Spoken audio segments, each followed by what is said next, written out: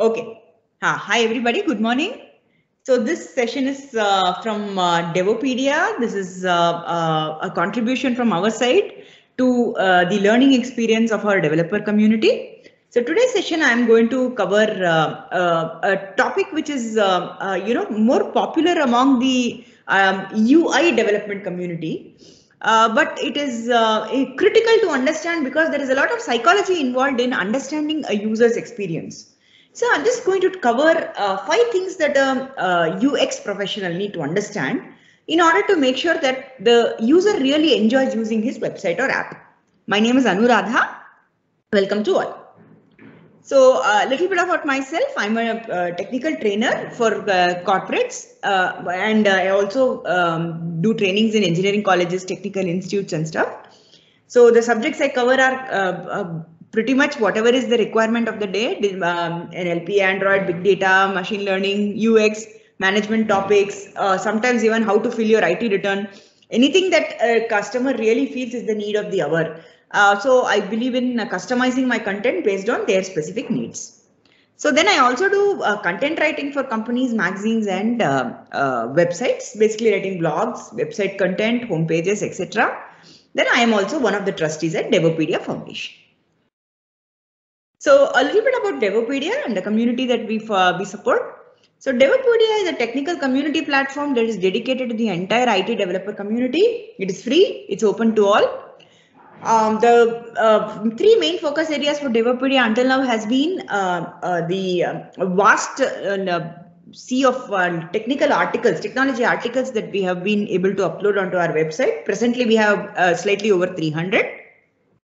These articles cover a range of IT subjects. The idea is to cover as much as possible, and we are in the process of scaling this. The other important activity we take up is workshops for enthusiasts from colleges, from IT companies, weekend workshops, college internships, those kind of workshops. There can be study groups, task groups. It takes various forms depending on the topic and depending on the need. Some of the topics we've covered are NLP, machine learning oriented subjects. Then we are in the process of organizing tech talks like the ones you've been hearing from the past 10 days. And we have some training sessions on and off, on campus, off campus, online. We have tried all the methods and we are experimenting on technical talks for developers, student community. So some of the users, our user base is about 1500 active users, and we have about 2 million article hits on our website. Okay, so coming to the topic of today, UX for a website. The moment we say UX, people will, the old world terminology always used to be UI, user interface. So what is UX? Why is it different from UI? Is the first question that probably a novice user will probably ask. So UI is simply talking in terms of visual components. The moment you say UI, people think buttons, text box, components, color, font, menu, page, hyperlink, how to move from one screen to the other. So they think more in terms of visual components, whereas UX is a more wholehearted concept. It is a process of defining the entire user experience with your product. It may be within your UI, it may be outside your UI. The whole experience that encompasses a user's interaction with your product, that is termed by the umbrella term called UX. So UX is not just about the UI presentation that you give to the user. It is also about the overall usefulness of your product. So you design the right product for the right kind of user so that it matches his exact needs. And of course, whatever you design it right so that he is happy with the usage. It should not become a burden. Using a product should not become a chore, should not become a burden. He should enjoy the process of using your product. So the UX encompasses what the user feels before using the product, during the usage of the product, as well as the satisfaction he derives after the use of the product. So the idea of today's session is basically to broaden the perspective of a UI developer and allow him to think in terms of an overarching UX experience. Okay, so what does UX design essentially encompass? A lot of things go into it. First is, of course, UI itself, the user interface itself. It can be a tablet screen, it can be a mobile screen, it can be a website, it can be an installed application, it can be a gaming console, it can be anything. Whatever you give to the, whichever format your application takes, And if you're talking about brick and mortar products, then you know the physical product that you deliver in the hands of the user, that also is considered as an interface. How you navigate between the features that you are providing. So how you navigate from the starting point, you take the user into the product, you allow him to feel the product, get familiar with it, get him to use all the features that he needs, get him to familiarize with all the features so that repeat usage becomes much simpler. These are all aspects of navigation.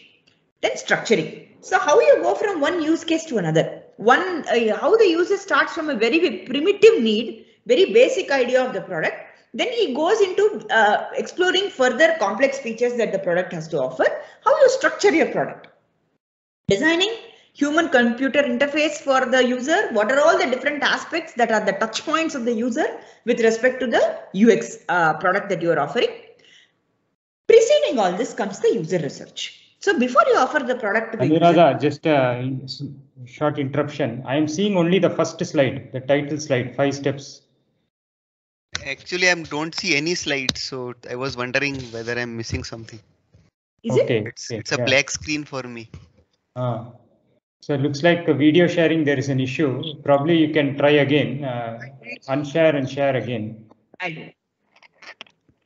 And now I can see finally the 4th slide. Yeah. Should I join again because I don't see any slides? Shall I Ramanathan, whether he is able to see. I'll try to rejoin.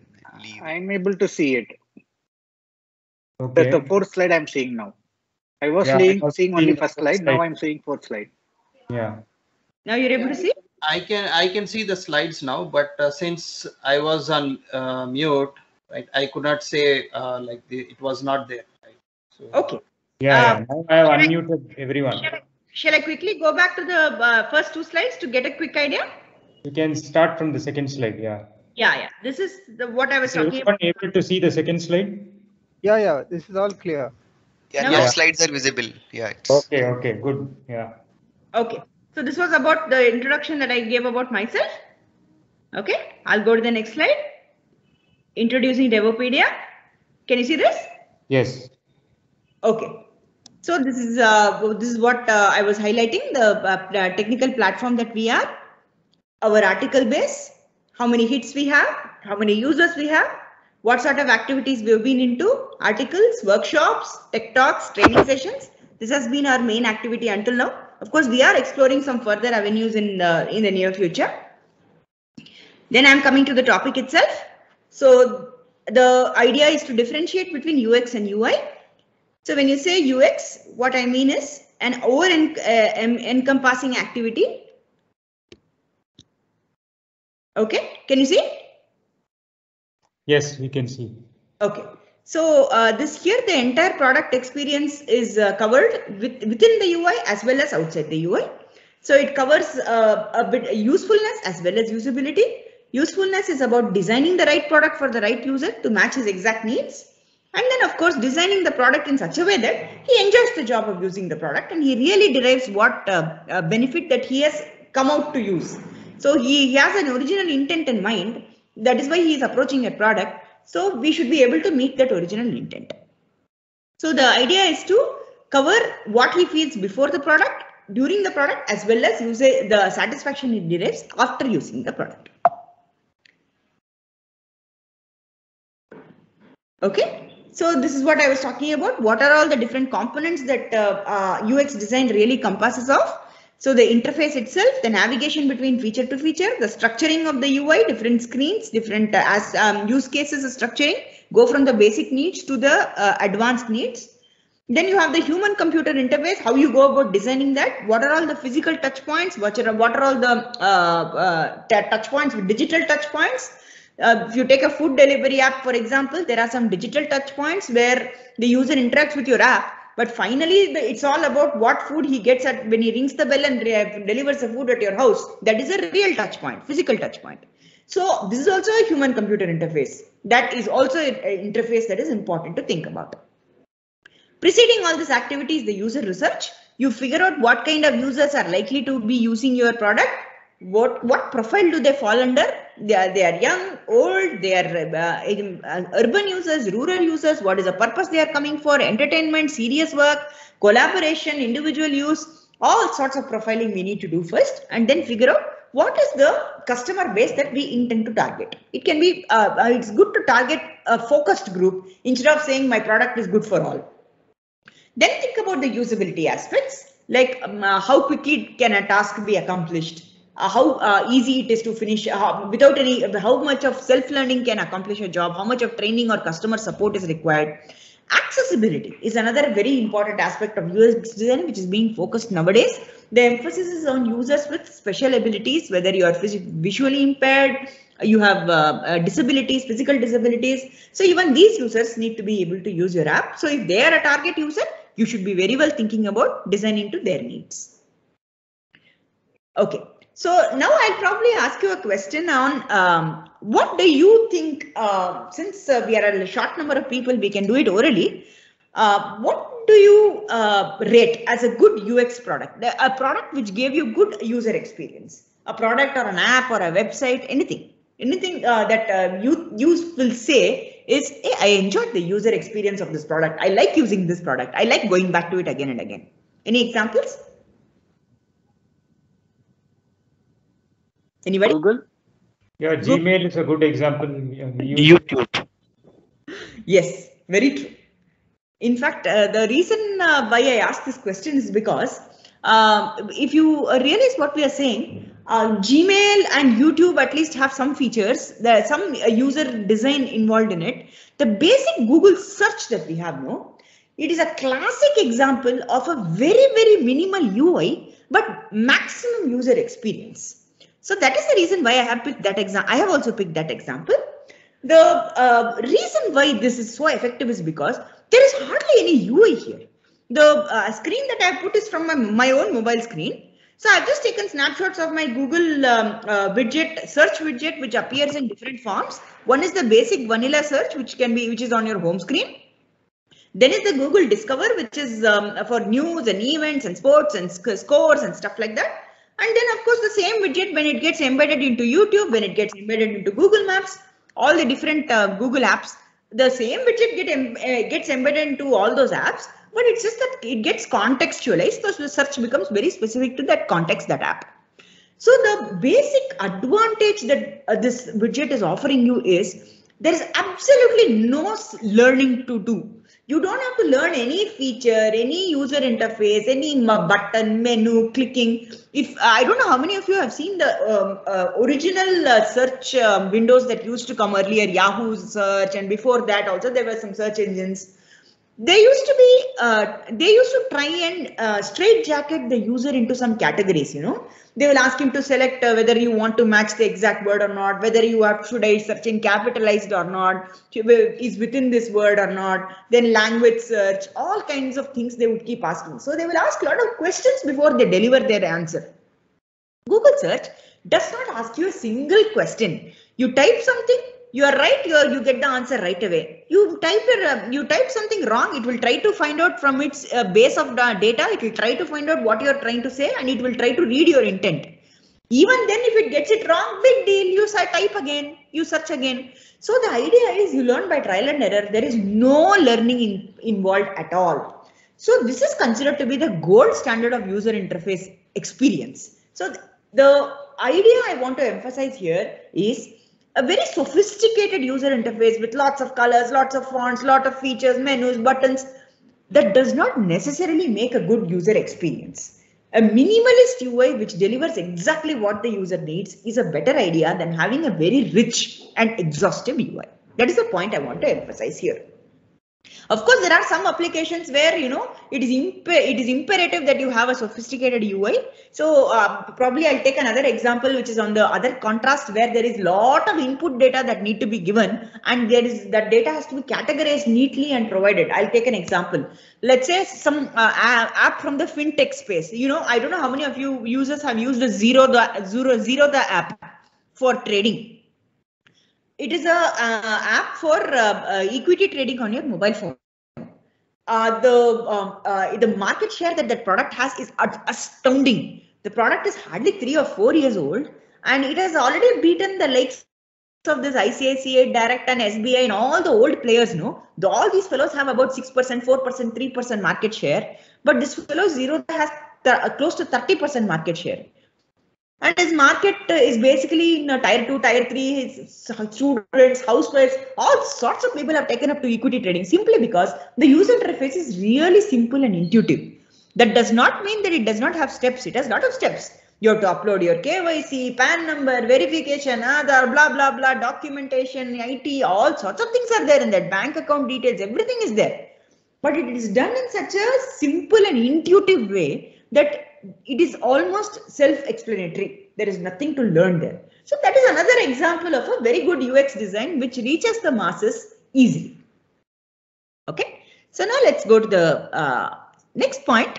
There are some jargons that are generally used in this space which generally put off a user very easily. They seem to think that it's a very complex space, technology space, and there's too much. It's not. It's actually a very common sense engineering subject. User interface engineering is actually an engineering subject which is a lot of logic, a lot of common sense, a lot of intuition. So some of the complex jargons are simplified here. One of them is user onboarding. What do you mean by onboarding? It simply means taking your first time user through your product and getting him familiar with your features and offerings. That's all. So when the first time user says, oh, okay, I don't feel so intimidated by the product anymore. I'm comfortable with the features. I'm familiar. That's all. That's all is the process of user onboarding.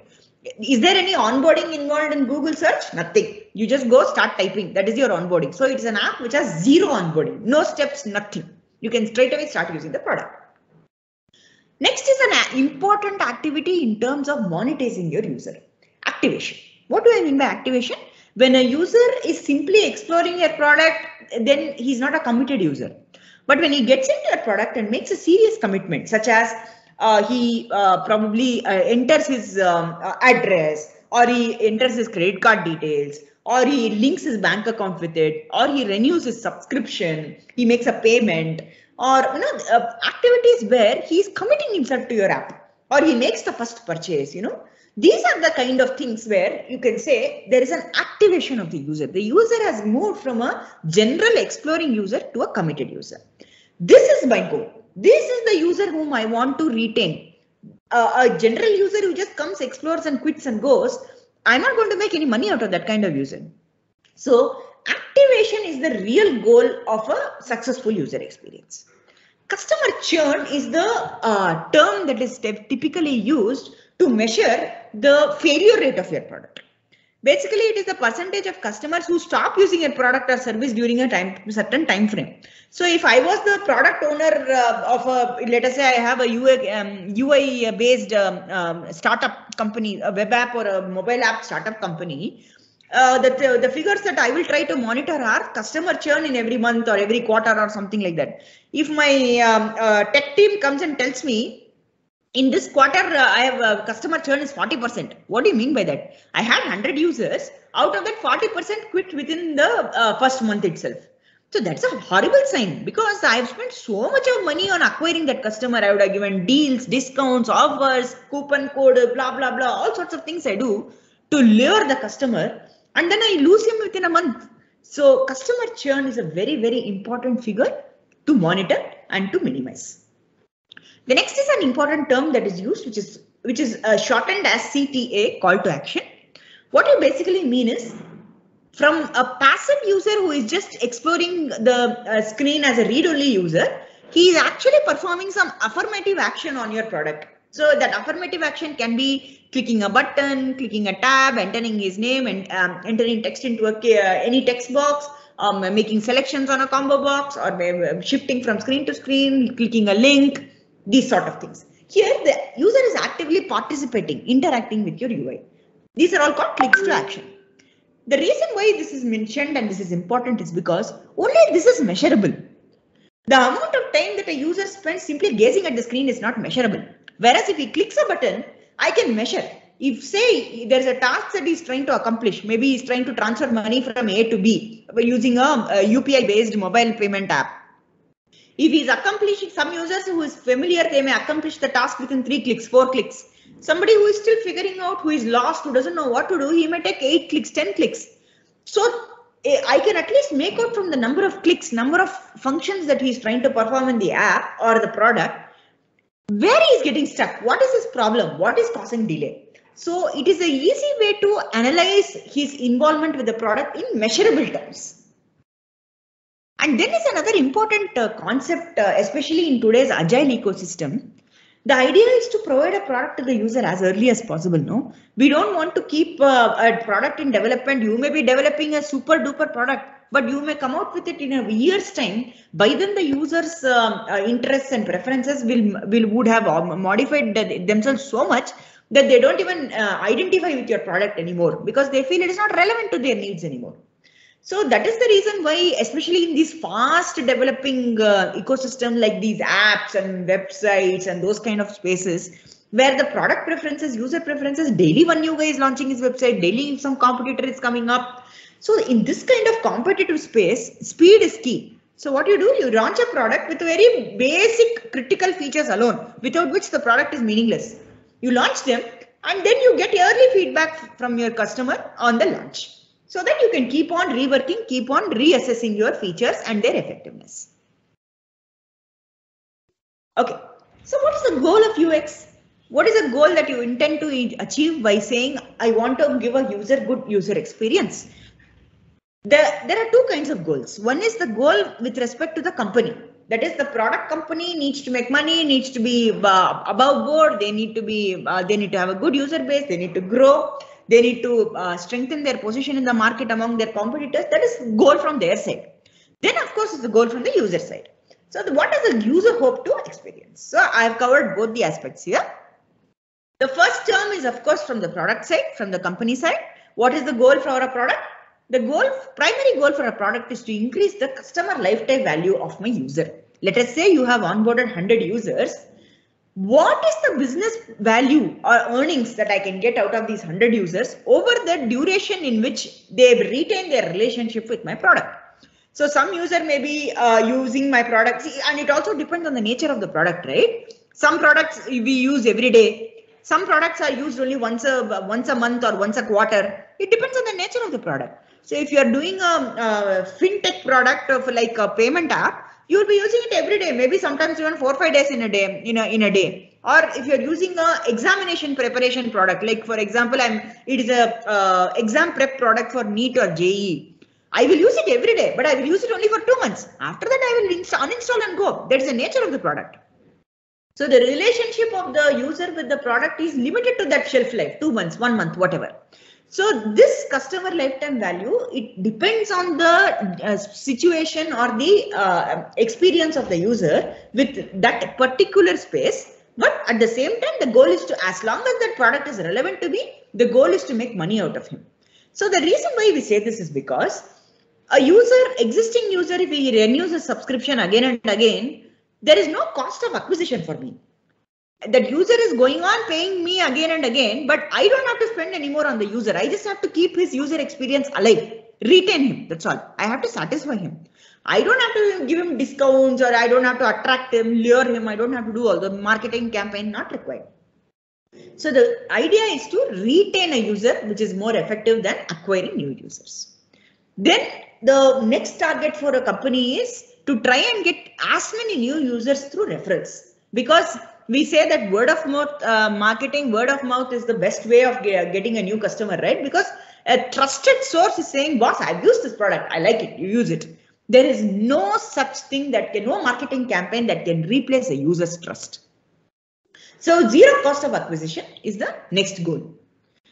Then comes the goal from the user side. So the user should experience a moment within your product where he says, aha, I really liked what I did. What I set out to do, what was my original intent, I have managed to satisfy that. So that is a moment of satisfaction that you derive out of using my product. So let's take an example of a food delivery app. You go to your Swiggy app, you fool around with it for 3-4 minutes, you do all sorts of things, and then finally you click the button and you make the payment. Is that your aha moment? Probably not. When actually that delivery boy comes and rings the bell and gives you the pizza in your hand, that is your real aha moment. But that is not measurable from the product side. It is, at least in terms of analytics. So what we measure, we measure, the next time that user comes to the same product and orders the next time, then I will assume that chalo, first time he was happy, that's why he has come back for the second time. So like this, we try to measure the moments of feelings of satisfaction that the user has with your product. There can be so many such examples. Then of course the goal is increasing the feature adoption of my product. My product generally we know the Pareto's principle applies in all these places.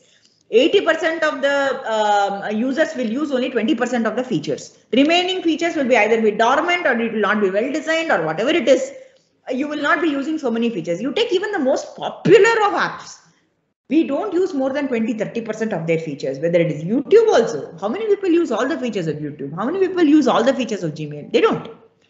So it is only natural. That is human tendency. The goal is to increase the adoption as much as possible. You can interrupt me anytime, no problem at all.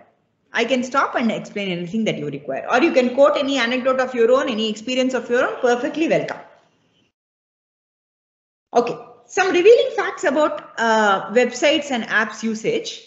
So the idea is to compare how a user is acquired and how the user is retained.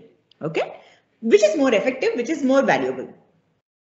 Cost of acquiring a new user is 5 times more than the cost of retaining an existing user. This is a startling fact, but it is absolutely true. The reason being, to acquire a new user, you have to spend on marketing campaign. You have to first time user is very reluctant. You have to lure him. You give him discounts, and sometimes those discounts are unviable. So as you can see, a lot of our unicorns, they spread their user base, but they are not yet commercially viable. They are still running under losses. They have huge revenue, but they also have mounting losses. So this is how the ecosystem of acquiring a new customer seems to work. But is it sustainable in the long run? No. The only way your company will be viable in the long run is if you start retaining the customers that you acquire. The reason being, the cost of retaining a customer is hardly anything. You just deliver what you promised. You do a good job, do a good system, you deliver a good product, and you have decent customer support. That's all you need to do. There is no need of any gloss, any shine, any show off. So retaining, and there is another big advantage. There is no training effort involved because the user is already familiar with your product. So his usage will be much faster and much more experienced. And the best part of it is, if he's satisfied, he's likely to recommend the product to some other users. So that is why we said retaining an existing user is a valuable thing. But unfortunately, you see in the industry or in the market outside, there is too much of importance attached to the new user, whereas the existing user is somewhat sidelined, which is a very sad trend, and it is a foolish trend actually.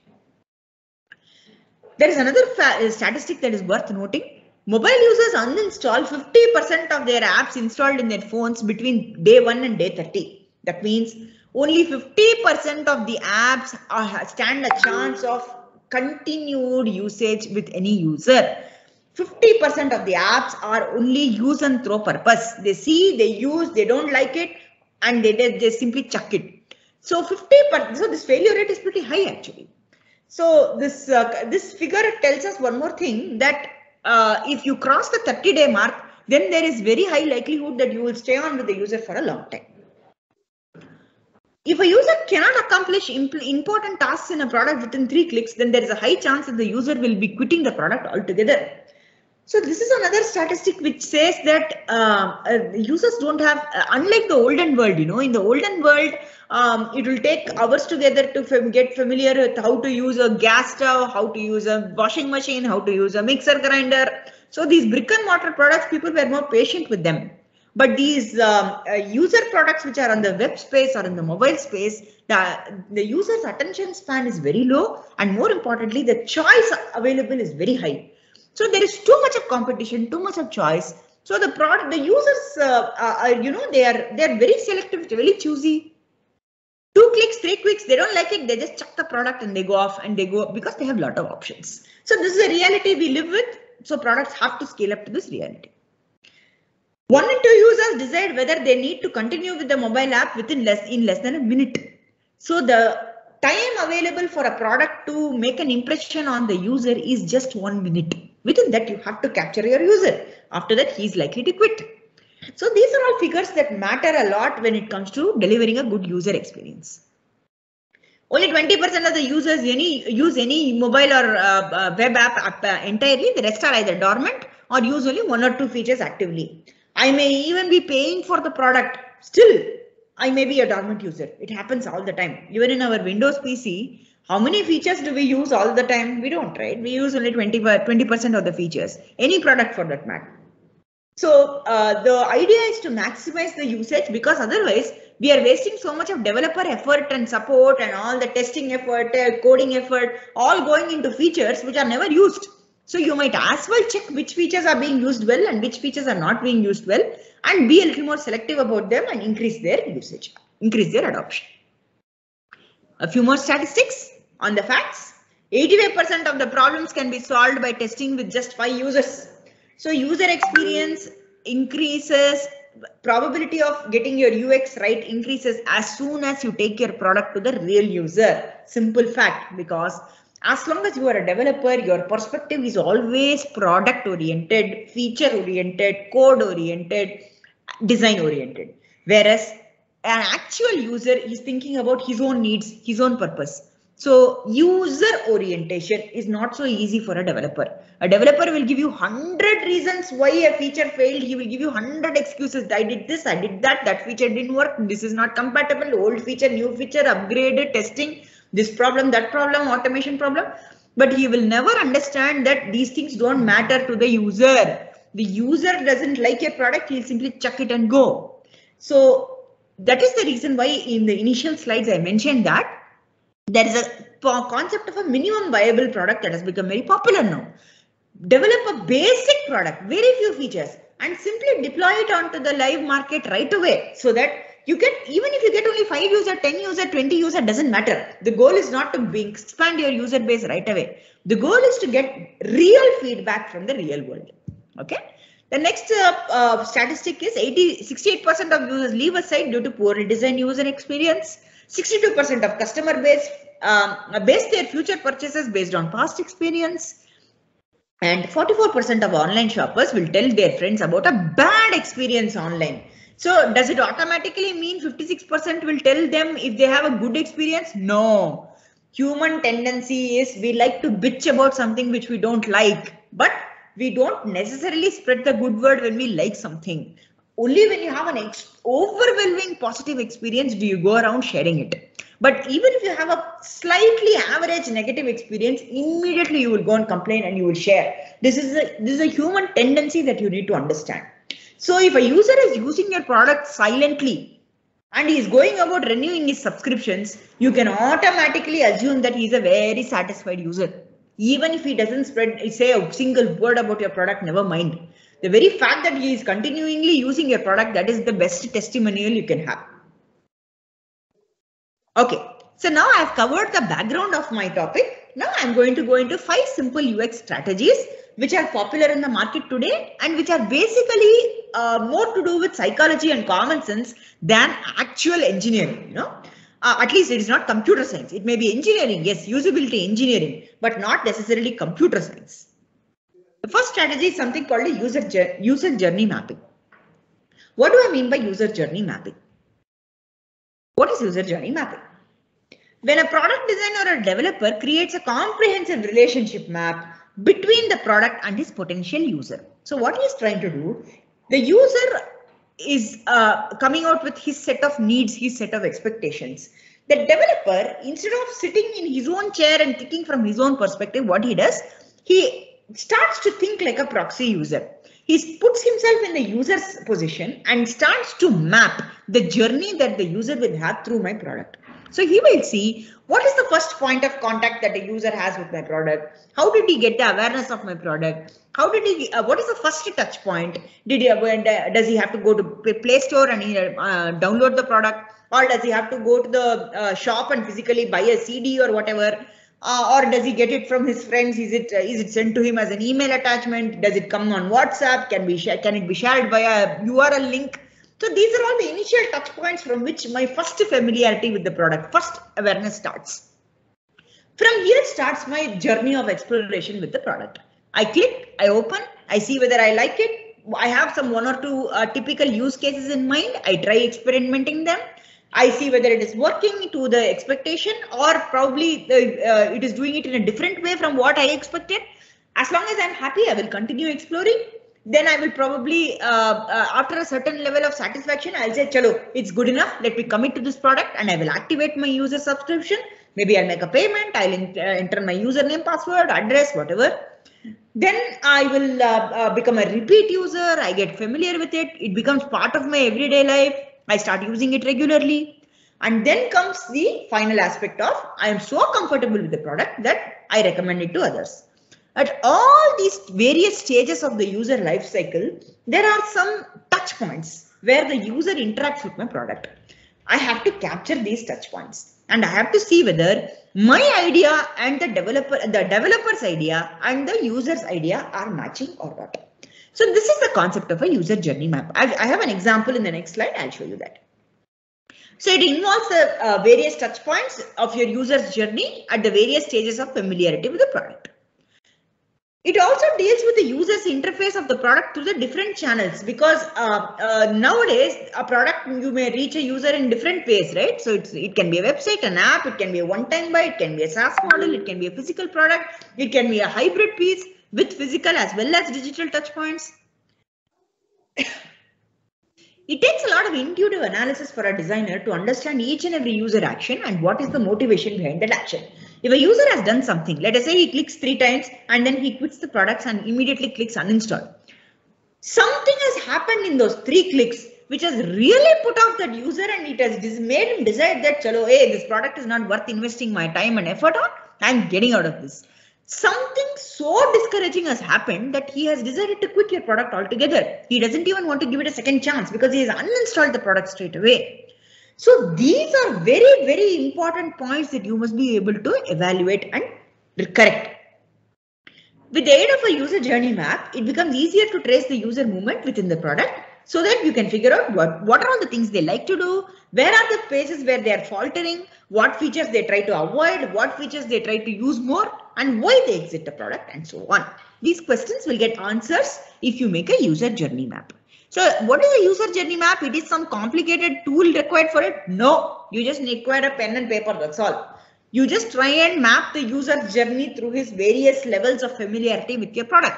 So I have taken an example of a food delivery map because it's easy to comprehend for any kind of user. So the first point of awareness will be what is the activity. He finds the app. He may have found it because some friend has recommended, or maybe he came across some advertisement, some coupon code, some offer, buy one get one free, or some sale, mega sale, independent sale, whatever be the point, initial point, marketing point, he finds the app. So it may be if it's an app, then he has found it on the Play Store. He has downloaded it. He looks through the app. He looks through the food choices available. What are the restaurants nearby? And what is the options, pricing range, different options, preferences that he has. Then comes the next stage where he is converting himself into a activated user. So what happens here? He has to. This is the point where, for example, I'll give you an example here. When you're trying to convert a user into a committed user, there are 2 ways of doing it. One, especially with you can example of a food delivery app, you will get a good idea. At that stage, let's say I'm really hungry. I've installed Swiggy in my phone. I want to buy a pizza right away. I want the pizza to arrive in half an hour. That is the whole goal. If I had more than half an hour, I would have gone into my kitchen and I would have made my own food now. No, I want food within the next half an hour. So that's why I've chosen Swiggy. So what do? I go to the app. The moment I go to the app, I find the closest pizza center and I make an order. At that stage, if you start asking me all the questions about me, about my profile, about my horoscope, my name, gender, age, username, password, set this password, don't put character, special character, address, this, that, verification, OTP, GTP, then you enter bank detail, then you enter your address. If you ask that fellow to do all these things at that stage, he will simply say, "Yo, it's not worth it," and he'll get out. So what happens, most of these products, whether it is Swiggy or Amazon, all these fellows, for the first time user, they allow him to log in as a guest and they allow him to finish his function. So that first one successful moment of satisfaction, it comes very quickly. So you make your purchase. Then slowly you can do all your configuration and profiling and becoming familiar with the product and all that. So the goal is to give you something that you want as soon as possible. So this kind of information you will probably get if you analyze the number of users who are quitting at this point and saying, oh, this is too cumbersome, too elaborate, let me try something else. So these are all examples of places where you can evaluate a touch point and see how you can speed it up. Then comes the user's customer service for the user, how the whereabouts, where you want to trace your driver, where is the driver presently, you see his movement through a live map. And then finally, how do you actually measure his success? The actual touch point where the user's satisfaction can be measured, that is outside the purview of the app, because that is when the fellow comes and rings my bell and he hands over the actual pizza to me.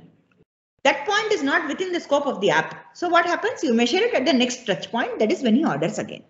So this is a simple example of a map. One is the activity that is performed. What are the goals according to the user, what he is expected to achieve? And then what are the potential touch points, physical and digital? And what experience? He starts with very high hopes. Then in the middle phases, he's holding on, he's trying to reserve judgment. Finally, he's happy. He says, yes, I'm happy. So these are all the various touch points that a user will probably go through. The online ads, the viral emails, a digital broadcast, he's searching for the product, then you get into the landing page, he may read a blog about you, some direct email campaign, or he may go to a physical store, call center for support because he doesn't figure out something. Then he may chat with your executive using some IVR response. Then finally, when he is loyal, he will probably write a testimonial for you, will subscribe to your newsletters, all sorts of things like that. So all these are touch points. So the real touch point, as we said, is actually getting the pizza in your hand. Anuradha, is Arvind, just a time check, another 15 minutes. Yes, no problem at all. Okay, this is strategy number 2. Strategy number 2 is a concept called A/B testing.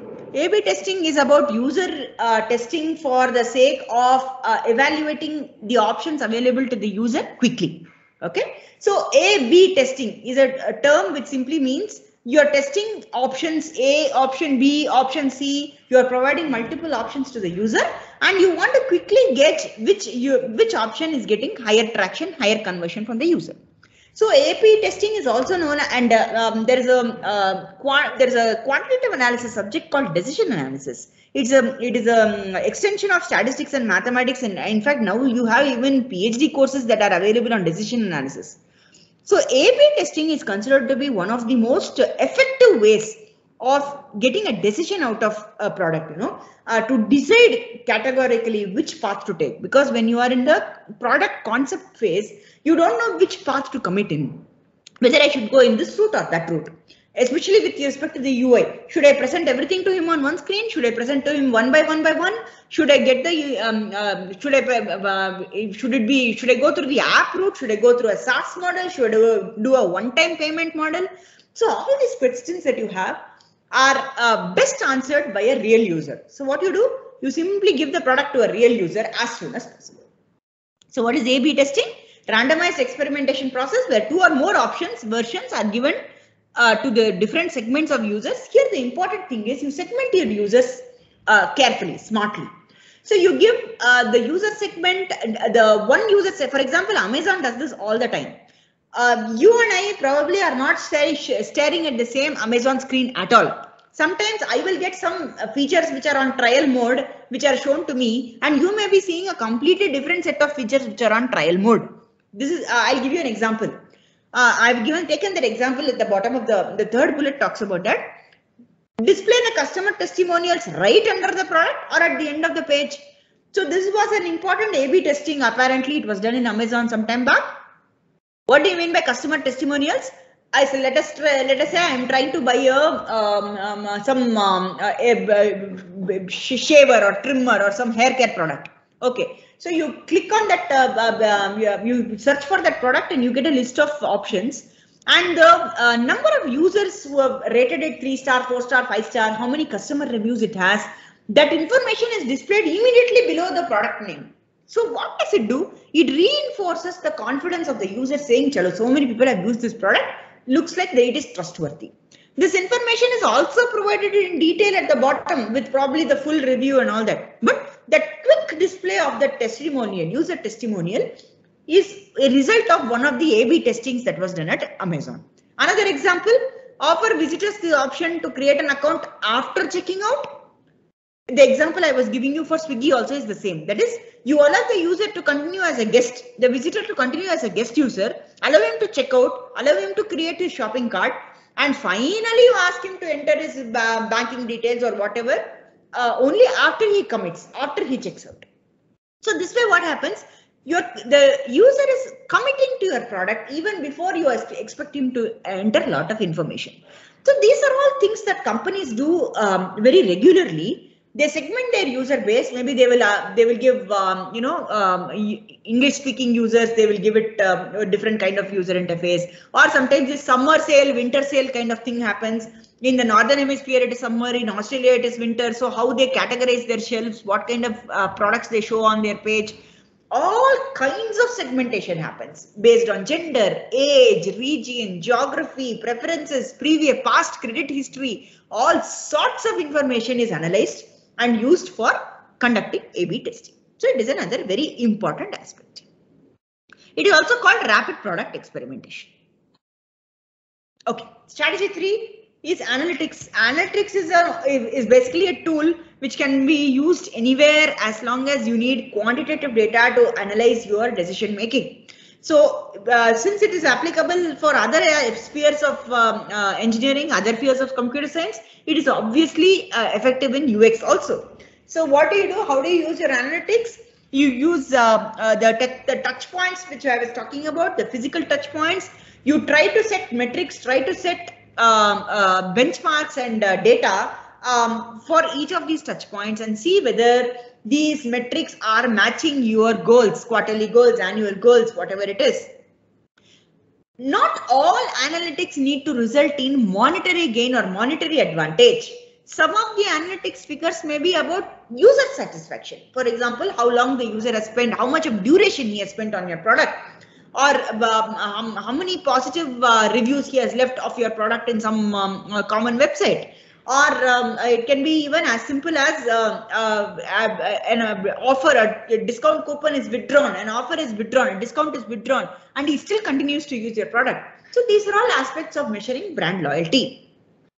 How many, I've just taken an example of some typical dashboard. So the dashboard, how typically these analytics tools work in the UX space is that, let us say I am a startup who is developing a mobile app. It may be using Swift, it may be using React, whatever you may be using.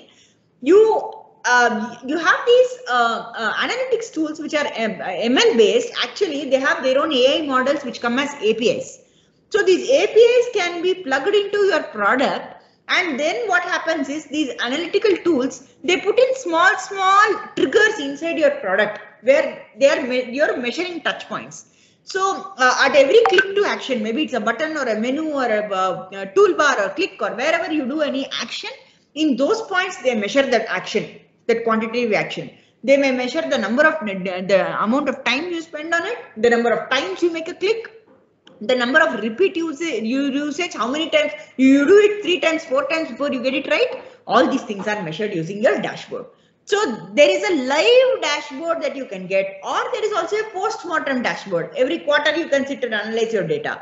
There is some for this A/B testing kind of thing. There is a live dashboard available. One full day you measure your users' usage, see what are all the different things that your users are doing, and within 3 days you withdraw that campaign. You change the campaign completely, change your UI, and you develop a new UI and give it to the user. So this is available on both sides. What are the different things that you do? You quantitatively evaluate what the user wants. Then the measurement and analysis user activity can provide insights into how the design can be adapted quickly, basically very suitable for agile product modes where the product team is ready to quickly adapt themselves and make changes.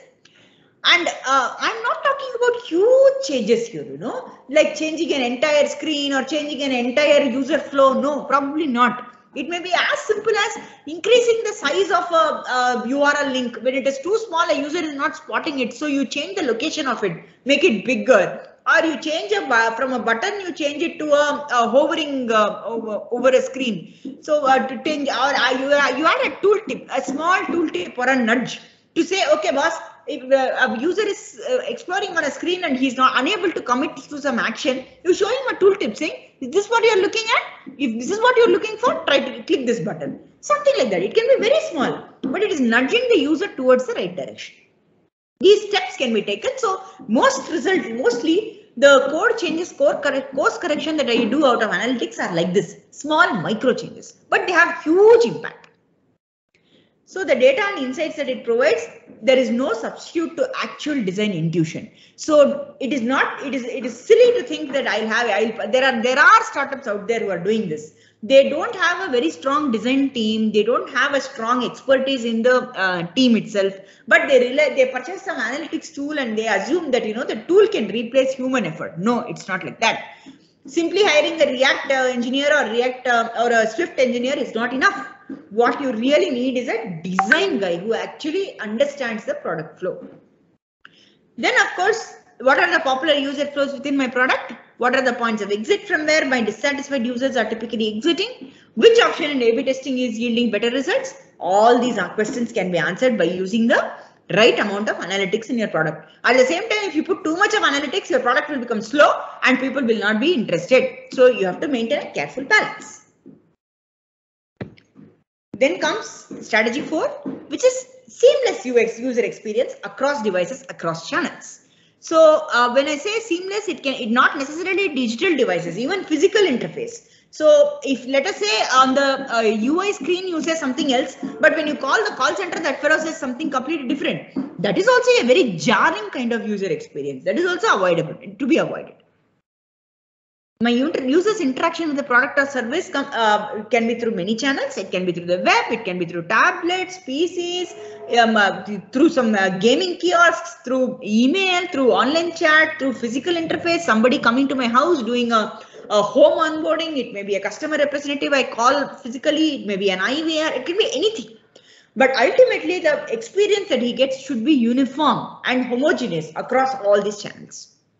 When users engage with the company through a specific channel, they see it as one entity. So you should not think in a developer-only mindset. UX failures are typically because one channel is reflecting poorly on the experience of the whole. Design for the entire journey of the user. Do not design for a single interaction. So the goal should not be, hey, let me get my first purchase. Let me get my first buy from the user. Let me get my first usage. That is not the goal. The goal is to make sure that on a sustained basis, he continues using my product. Then you identify journey roadblocks. What are the triggers for these roadblocks? What are the next steps? These are all ways in which you make your user journey seamless. A super attractive food delivery app is no use if the physical delivery network is not competing with that. So it is important to make sure that you are able to cover all channels smoothly and homogeneously. Finally, I come to a point which is not related to UX at all. It is about the backbone. That is the actual guy who is designing the product. Companies, unfortunately, this is the trend that we see very, very highly in the startups of today. But there are so many people, there are startups that are, many of them operate in the fly-by-night mode. They recruit React developers, they recruit Swift developers with just 1 year's experience, 2 years experience.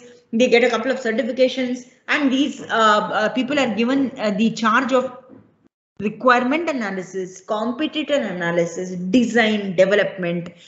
All these jobs are given to a new age developer. These are not the same at all. A UX designer is not the same as a UI specialist at all. This is a point which I want to emphasize because it is not enough to recruit just a React or a Swift developer.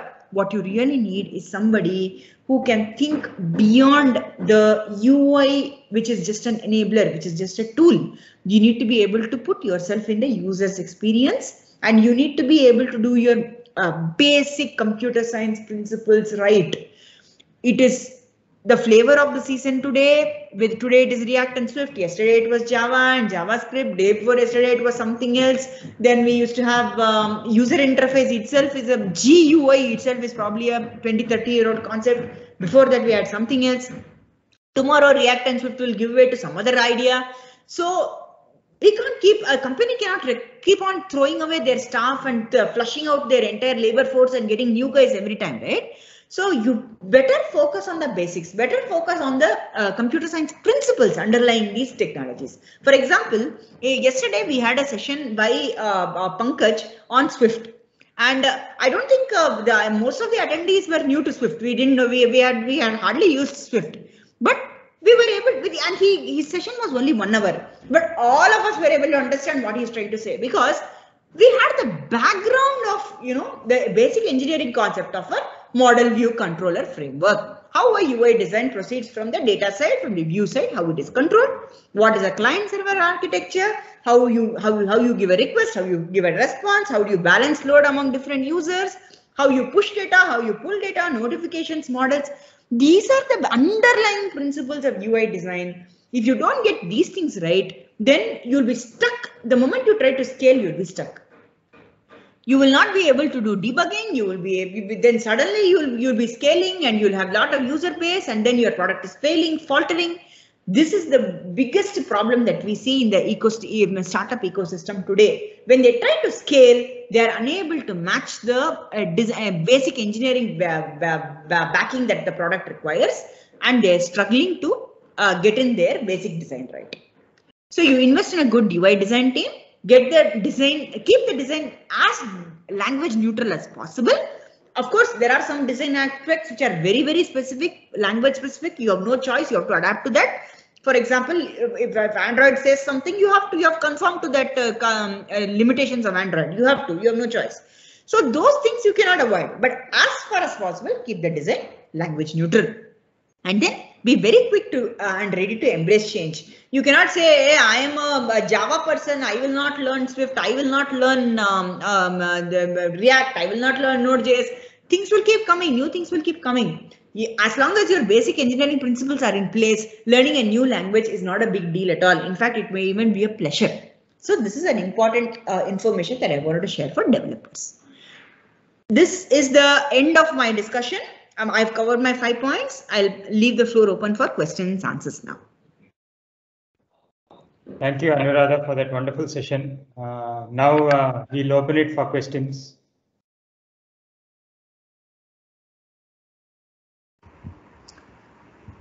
Hey, Anuradha. And then start speaking. Yeah, Pankaj.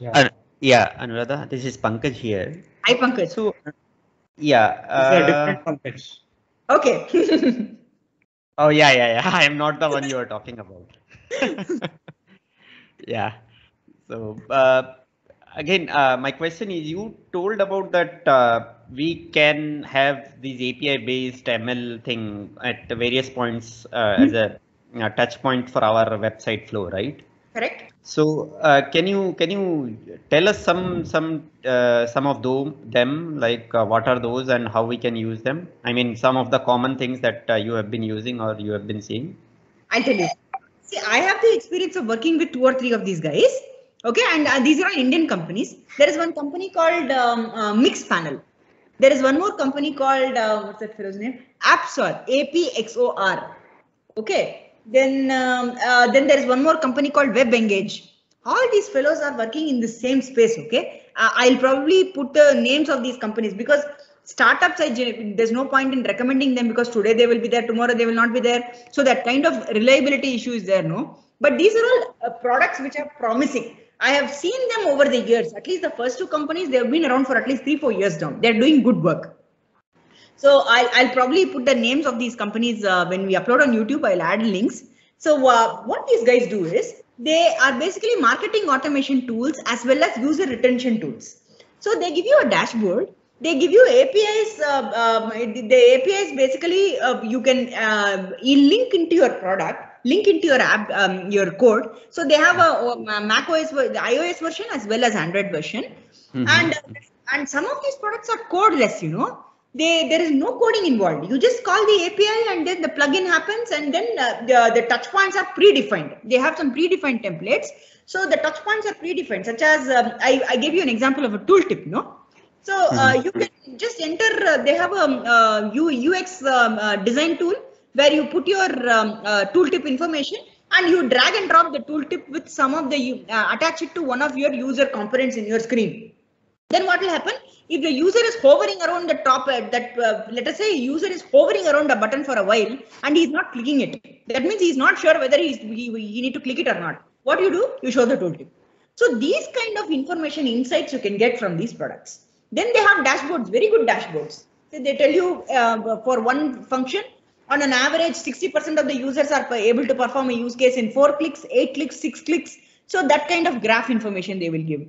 Where are the points where the user exits? That is a very useful statistics. So they will tell you, it can be mapped to your user function. So if you have your function, let's say in your Swift screen, you have 4 or 5 components and each function will have some action required, right? So you can attach this trigger, tools trigger to those points, and you automatically this notification will be triggered to the dashboard saying, at this function, this is the last action that the user performed before he quit. So this kind of statistics is available on the dashboard. These products are good. Of course, they are quite primitive, but they are good. Right. Yeah. We'll go through them. Yeah. Yeah, I'll give you a couple of links. You can go through them at leisure. Yeah. Sure. Thanks. Any other questions? This is Abhinav. Hi, Abhinav. Hi, thank you for the wonderful talk.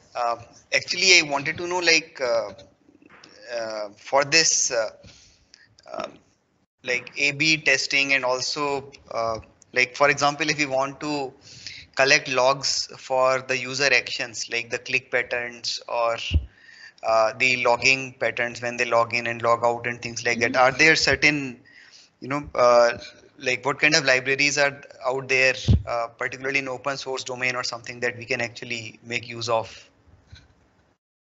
There are not many in the open source domain actually. Of course, if you're comfortable with using Google Analytics, then you have to develop your own wrappers over it and you can manage. That is what some people do. But as far as I have seen in this UX automation space, there is not yet any good open source. But there are many companies who survive with just Google Analytics.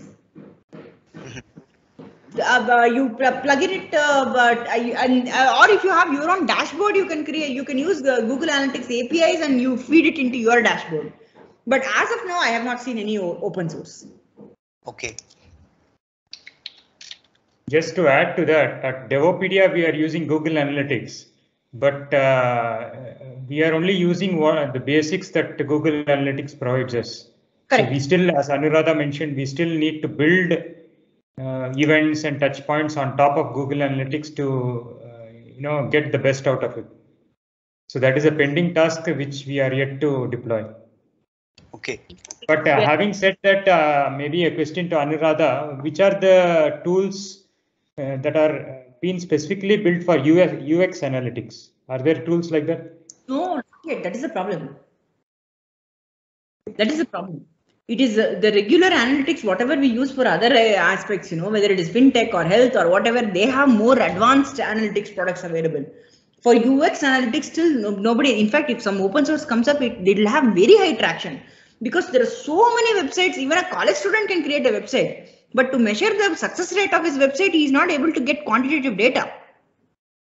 So now, if in Devopedia, if we can focus on creating a model sort of thing which can be plugged into a product, it will be very good.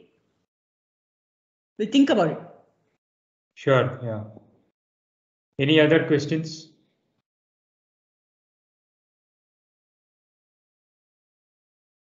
One question, another question I have is, like, you mentioned the utmost importance of having a designer before actually getting involved with the coding team for any application that one is planning. So like usually, like, is it okay to, or is it good to start with a freelance designer, or like sometimes these freelance people may not fully understand the the long-term vision and things like that? So like, what are the resources can, for example, in a startup, like for example, I am particularly interested because I am bootstrapping a startup and currently not in a stage where we have funds or something like that. So it's not that we can afford a full-time, very experienced, highly experienced designer. So are there, reasonable people like in a freelance community who can, do something? Is it a good idea to go that route, or should we, plan for a full-time designer? See, there are two ways of doing this. One is, for example, I'll give you my own example. I have done these kind of projects, freelance design. Okay, so how it works is because, of course, I have done it only for people whom I know. So it's not as though I actively market that I am doing, UX consultancy, UX design support. No, I don't publicize this information because it's not a popular freelance. Even in my introduction, I have only said I am a content writer and trainer.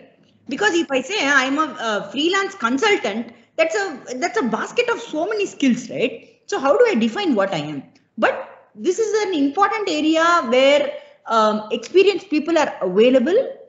They, especially people who are, who have industry experience, who have come out and who are trying to develop products on their own, like the example which you gave, but they don't want to put the risk of, putting in their money, putting in their effort. They are ready to collaborate with you and share their expertise. Such people are available.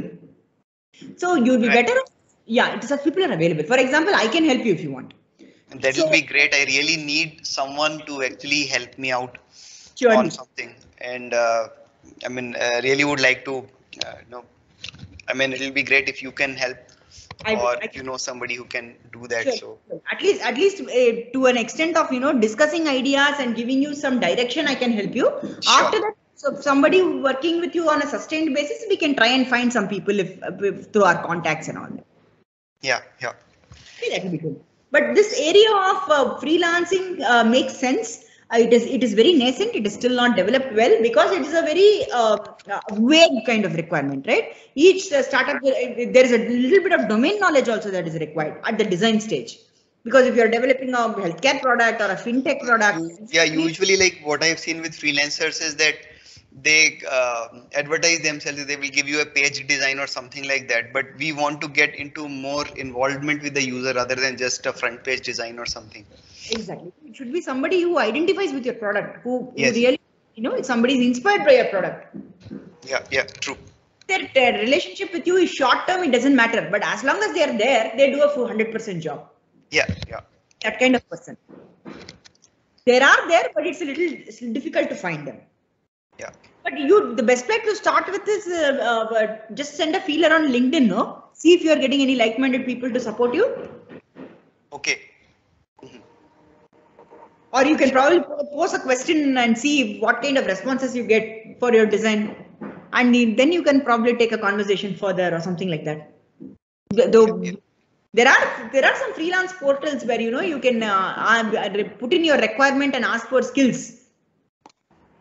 But you will be, it's very difficult for you to define your problem statement, right? Because you are not in that state yet, right? Yes. That is the problem. So your best place to start is make some open-ended, start on LinkedIn.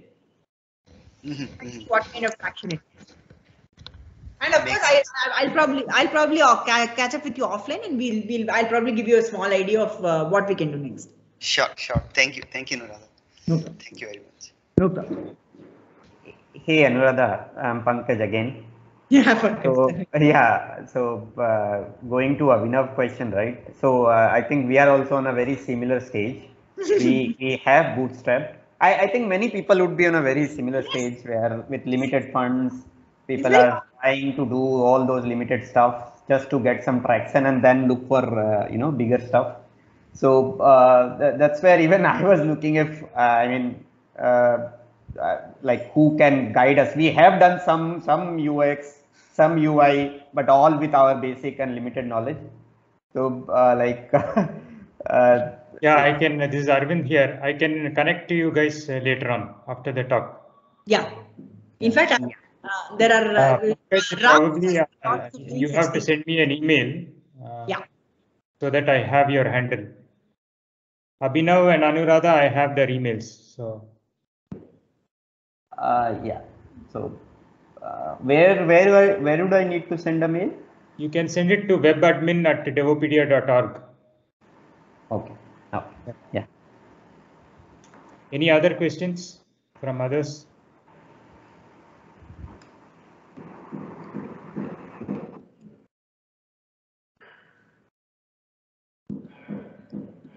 Okay. Anything else? Yeah, this is also good. Anuradha's email address is there on the screen.